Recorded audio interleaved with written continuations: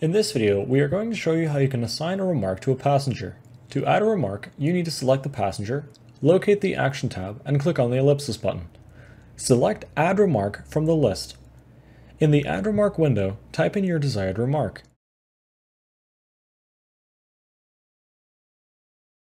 Click on the Add button.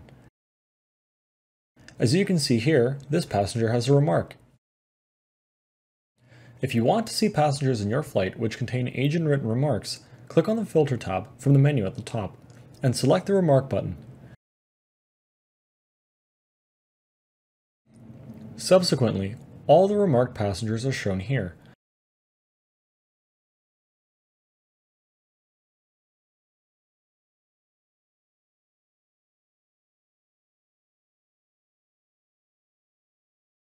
Note that the passengers containing remarks can be distinguished in the boarding page.